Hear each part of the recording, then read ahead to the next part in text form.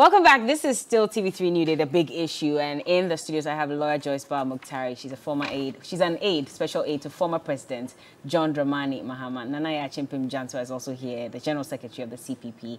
And Akosia Menu is the Deputy CEO of the National Youth Authority. Now, let's talk about the Agric Ministry and what is happening at the moment. In fact, you had the Agric Minister speak in Parliament, and of course, he did mention that the prices of foodstuff should not be as high as we were experiencing a few weeks ago, and that it was because the middlemen, the marketwomen, the traders were the ones who were profiteering by increasing the prices, exorbitantly. But in actual fact, he was going to ensure that some food produce will be brought to the Ministry of Agric that will be sold at very moderate prices. So it started, and after a few days, they have moved the Planting for Food and Jobs market to Makola markets. Yesterday, it was very chaotic in the market. If you can just put up some pictures from the market for us to see. This was how, packed the place was, with women trying to buy some plantain. It doesn't look like there was actually a plan as to how to go about it clearly, because there were people pushing each other, trying to get the best part of the deal.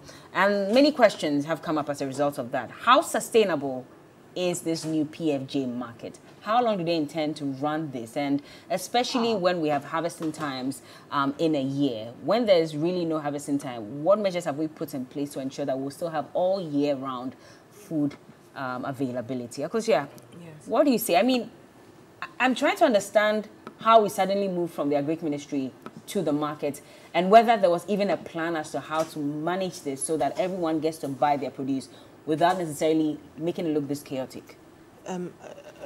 Bella, thank you. Before I actually move to this, there's something I need to correct, which has been said multiple times over, like literally in over a year, about government having misreported to the IMF.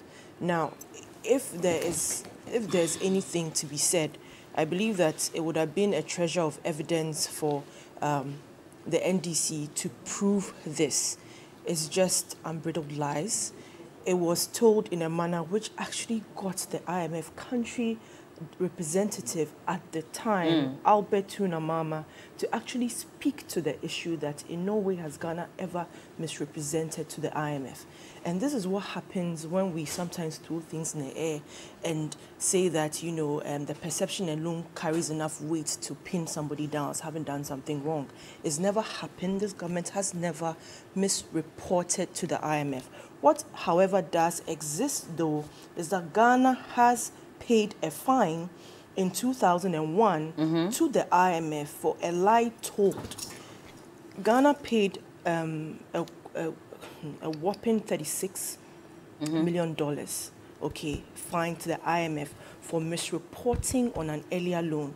This was a legacy crime which happened in the NDC era under Jerry John Rawlings, where after President Kufuor took over, the IMF in negotiations with them said, you know what, you are due for something else. However, something did happen in the previous government, and this is a fine you have to pay. Okay. So if anything exists in a form of misreporting, it exists in 2001 when President John Ejekun Kufuor's government, under the finance minister of Dr. Akuto Osei, who my auntie here has actually, hailed him this morning. He disclosed this to Joy FM and explained that although Ghana is expected to receive some trenches, it, however, has to pay the fine because of misreporting.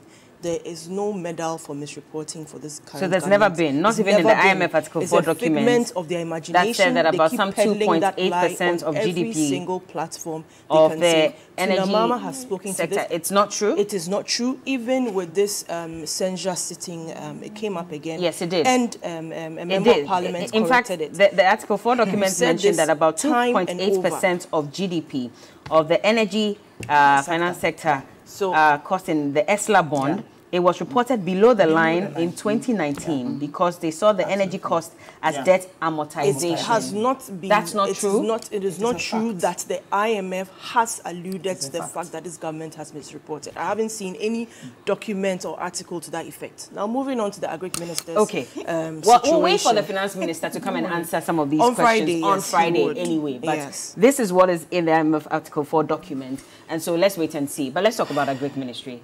You know, there's something about planting for food and jobs where most people feel like there's a deviation from what it was meant to do. If you take the 5 modules or 5 targets that the Agric Ministry set its sights on, first was planting for food and jobs, there's planting for exports and rural development, there's greenhouse technology villages, 3 of them exist currently, there's rearing for food and jobs, and there's also agriculture mechanized services. Okay. Now, when it comes to planting for food and jobs, it is not just to produce, it's to provide access, marketability, bridging farm gates to consumers. Now, in between, one of the things that has come up, in February of this year, plantain moved from 20 cedis a bunch to 80 cedis. We saw reports of that. Now, there was an uproar on cost. And again, when you look at the cost of items, especially in Greater Accra, the inflation, food inflation prices for Greater Accra is higher than compared to other regions. In doing the research, some media houses showed the profit margin that traders were putting on food items. It raised a question of, it became almost a morality issue, an ethical issue, or at what point do you put prices? Government should start regulating food prices and whatnot. So we also saw food rotting, vast amounts of food, and people felt, you know what, why shouldn't there be some sort of reprieve? Why can't there be a measure to bring food closer to the people that are actually asking for it? So Agric Ministry decided that, you know what, let's find a way to make this easier. We cut food to a location and then would have people come for it. Also, there'll be a cut-off point for how much people can get. So it's not like you're going to buy wholesale from them and go and sell again, it becomes an issue. Now, what is happening now is not in a certain form, is happening in other countries. There's rationing happening even in the UK. There was a time that you saw that you couldn't, even down to a basic item such as toilet paper, you couldn't buy more than 2 rolls or whatever. Now, the question of was it necessary? When it was first mentioned, or when the idea first dropped, there was cynicism that it's not that bad for people to even make it seem like the ministry has to do this. But what did we see in the first attempt, which was on 11th of November, within minutes food was finished. And people were saying, we can't drive all the way to the ministry. In fact, some communicated that it was a horrible idea to turn the ministry into a marketplace, because it's a place of office, it's a place of work. So find other outlets to do this. And I thought that was a good idea, because I don't see why I have to drive from, let's say, Tema to a ministry just for like planting and whatnot. So find outlets across the area. Beyond what we first saw was planting, and I think it was primarily plantain. And then they added yam the next day. Yam. They're now going to add rice and vegetables. I think that, by and large, is there a case for doing this? Yes, there's a case for doing this, because now you are getting plantain that you were previously buying for 40 cedis, 60 cedis at 10 to 15 cedis, which is a great reduction from what you've seen. It means that indeed there should be a mechanism to distribute food better and also reduce the cost. One of the things that my big sister said was like, you know what, Russia and Ukraine, what is happening there? There's splinters of the shards of bombs and whatever happening. Fact is, it is captured and it's continually being said. No, the impact of the Russian-Ukraine war is the most devastating thing that can happen to low-income countries, especially in Africa, coming on trying to recover from COVID-19. Imports of certain basic items is going to go up. We are not producing those items here. Even when people try to produce those items, the cost of production is not the demand for it is not as high for them to break even and make even a profit on this. So there's no point. Have we made cost of production much cheaper for a lot of these people? Because that is where we should be tackling the problem from.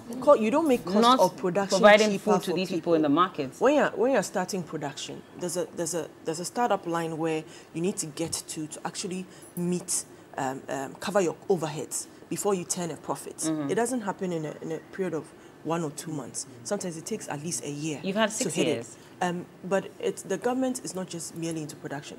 Government set out one district, one factory, and people moved into 1D, 1F. As of now, I don't even buy processed tomato imports. There's a company, Primo, I don't even know them. They do tomatoes, crushed tomatoes, and it's the finest form ever. It was costing just about, a tin of it was just under, I think it was 20 cedis or 22 cedis. You buy the whole box, and it can last quite a while too. So that's because you can afford it. 20 cedis is quite expensive for someone who cannot afford that. Yes. Then again, it's not tomatoes. It's a tin of it's a crushed tomatoes in a big, yes. But that's above minimum wage. So it's 20 cedis. Above minimum wage. When we talk about minimum wage, we are protecting the vulnerable, literally. Minimum wage doesn't cover you and I. I guess it, but if you say that, the vulnerable are also watching at this point. So if you say 20 cedis. If we are talking about the vulnerable, it will surprise you that they are so hard up, they might not have time to watch. They're trying to miss their day-to-day. You never know. So we'd have conversations for them to protect them. No, but the least thing that, the last thing we could say though is that when you see the intervention by the ministry, as dismissive and as cynical as we can be about it, it's proved a point that indeed there's food to be catered to various points. There are people that want these foods at a certain cost. And most importantly, we need to look at the conversation again on whether we need to set a certain ceiling price when it comes to food. Now, Guta is having issues with the intervention.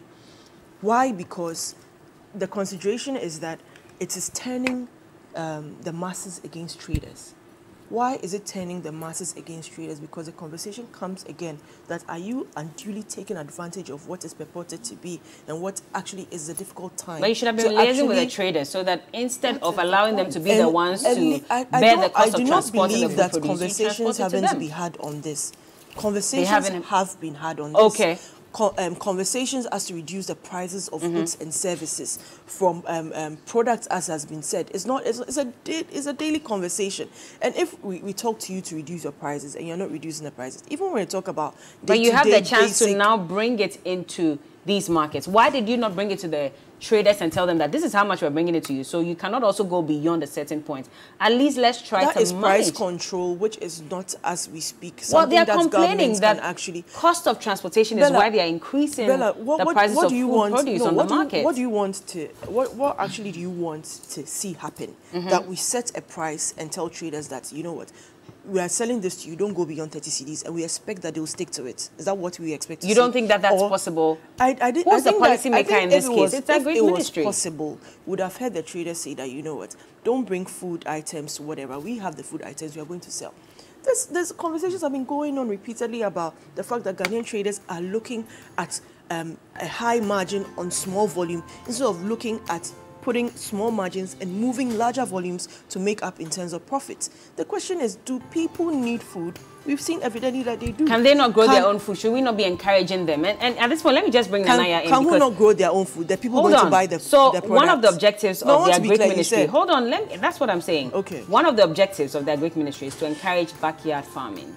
At least to a large extent, people should be able to feed themselves so that when it comes to the pricing of foodstuff on the market, at least they can provide some of them on their own and they can go and buy the rest. We have not even encouraged that, but we are rather transporting these food produce to the markets and saying, come and buy it. Should he not have encouraged that policy at this point when food prices are so high? Nanaya, please come in for me.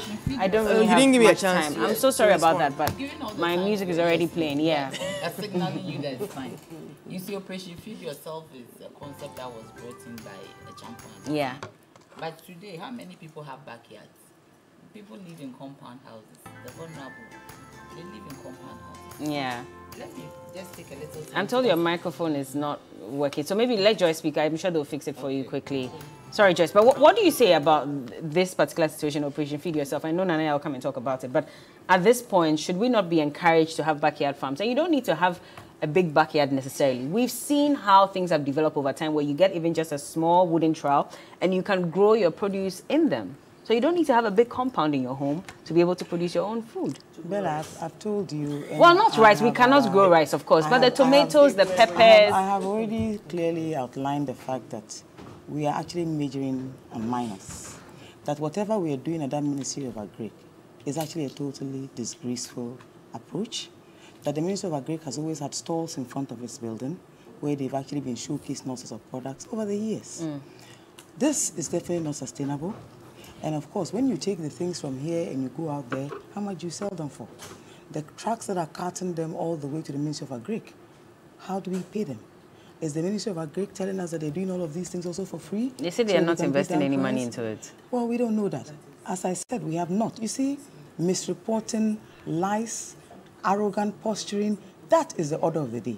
If we were more sincere, I'm sure that some of these things could be done better because you will broaden the consultation, you will broaden the conversation, and I think when you bring guests here, you should learn to control them and tell them to respect all of us.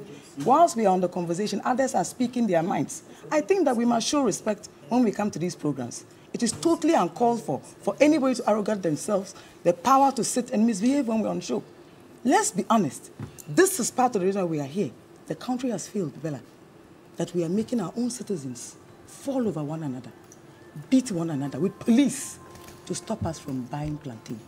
One, it is not sustainable.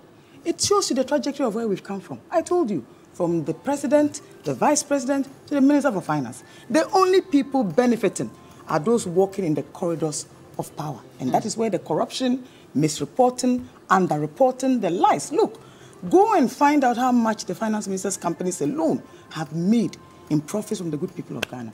That should tell you why this government has totally failed. Okay. Whatever we do, however we do it, the government has deceived the good people of Ghana. And I think Ghanaians know. Look, there's them and there's us, and I'm sure you've watched it this morning. Thank you. Okay. Nanaya, please land for us. Yes, but I'm saying that Operation Feed Yourself is a concept that was started by a champion. That maybe you have another time to talk about it. But you see, this government and all their appointees, they've forgotten about their oath of office, why they are here. And that is why we are here today. What they are doing at the ministry, at the markets, is not sustainable. There's no plan to it. Look at what is happening there. It's even a COVID spreader. People huddle together. Yes, it's the COVID spreader. Do you get me? If there is any information about the market women inflating prices, there should be a stakeholder meeting with them. And you put it to them that we know that this is how much a bunch of plantain costs. So we believe that you are what? Profiteering. But if you do not do, if you do not do that and you bring this to the market, what are you trying to prove? There is the need for the government to have a plan. There's the need for them to be serious. They should stop playing with us. Enough is enough. Enough is enough. Okay. Yes. Well, thank you so much for joining us this morning on The Big Issue. And I've been speaking to lawyer Joyce Ba-Muktari. She's a special aide to former President John Dramani Mahama. She's also a former deputy transport minister. We also had Nanaya Chimpim Jantua, who is the general secretary of the CPP, and Akosia Menu is the deputy CEO of the National Youth Authority. We'll be having an exclusive conversation actually with the former mayor of Kumasi, Mr. Kojo Bonsu. He's already here in the studios, and so look forward to that. I'm sure he has quite a lot to talk about. But keep watching. This is TV3 New Day. Thank you so much for joining us.